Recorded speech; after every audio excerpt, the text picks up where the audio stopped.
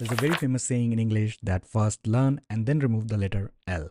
If you're learning Flutter or you have developed a couple of applications using it, this video is going to be very helpful because I will tell you all the different phases of mobile development, and also I'm going to share a very cool business idea at the end of this video, so make sure to watch complete video. And we are starting right away.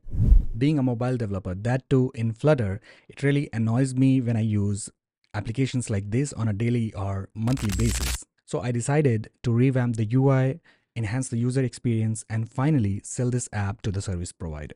Perfect. So first thing you have to do is plan out the project. Now typically mobile app have following 4 phases: UI design, front end, back end APIs, and testing. Now you can use these 4 points to break down your estimate when you are coding to the client. Now we're just talking about the development phase. We are not talking about the post release that you need support and all those things. Let's come to the topic and we are going to cover it one by one.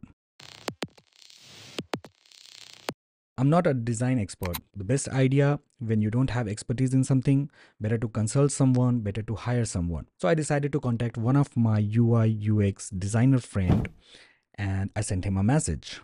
But unfortunately, his laptop was broken and he couldn't help me. So hiring someone from Fiverr was one of the options at this point of time. But I cannot invest money upfront because this is just my side project. So I have to do the designing part myself. Now for designing, you need inspiration. So I went through a couple of applications which I use on a daily basis for utility payments and other stuff.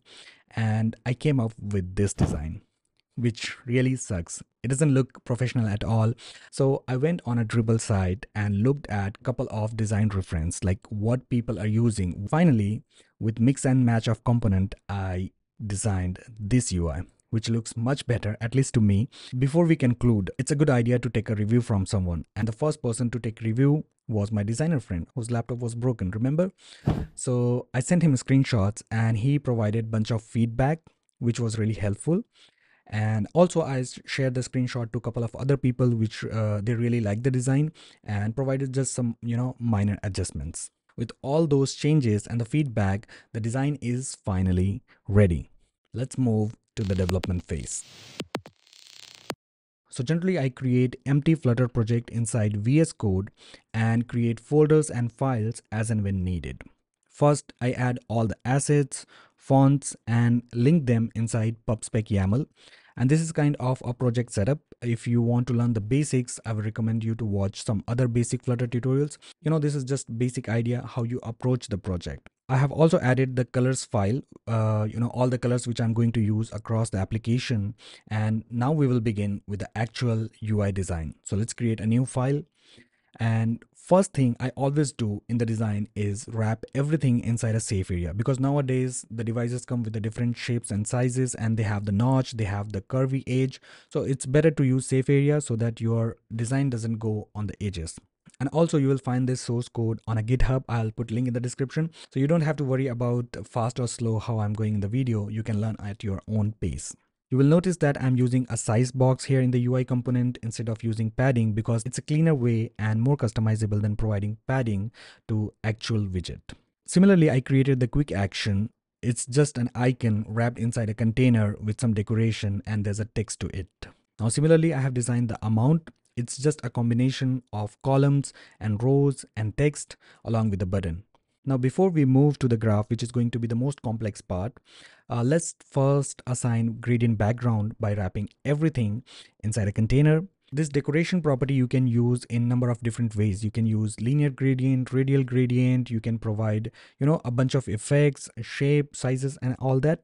So you have to focus on a style as it's very important to get the same look and feel. Now comes the most important part, the graph. So I searched a couple of packages on pub.dev which provides graph widget, and after checking the pub points and latest updates, I decided to go with the graphics package. Now I tried to search for the example, but I didn't find anything. Then I visited on a GitHub repo and found this, shattering. I thought I made a wrong decision for package, but I didn't really give up. Then after searching a little bit, I found documentation link, something to start with. The core part is data here. So let's create our history data first. Perfect. Now I'll bring the chart widget and provide necessary mappings for rows and column. Let's also provide some other decoration which will give the graph the rounded corner and information of x and y axis. I'm going to make it gradient by providing gradient encode.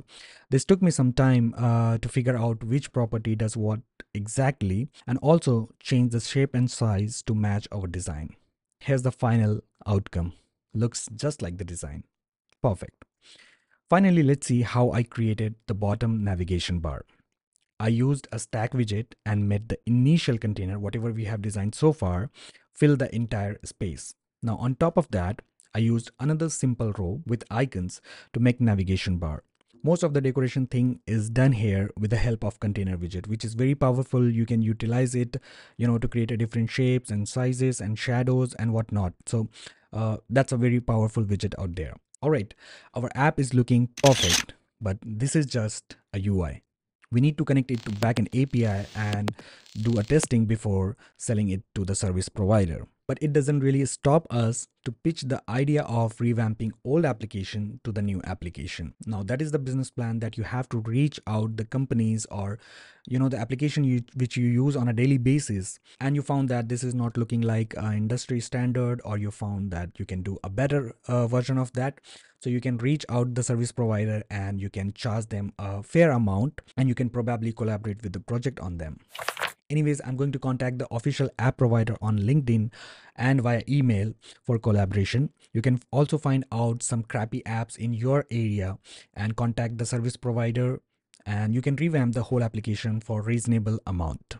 I will let you know if I get a positive response from the owner of the application. Meanwhile, you can hit the like, subscribe the channel, and thanks for watching.